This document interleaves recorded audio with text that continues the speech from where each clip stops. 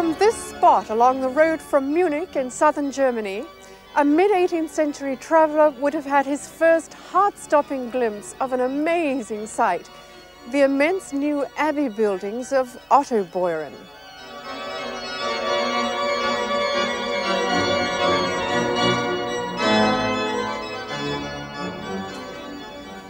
The impact of this incredible vision of Rococo splendor is simply breathtaking.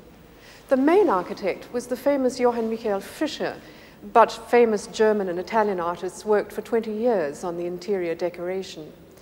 You might think that a building on this vast scale would be intimidating, but it never is. The relationships are in such perfect harmony, and the unusual light effects are so luminous that it has a kind of airy intimacy.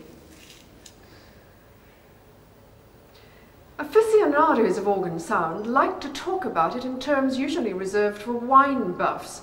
Smooth, full-bodied, rich, warm, that sort of thing. So it's not too surprising that one of the world's best organ builders should have been a wine merchant as well. He was Carl Joseph Riep.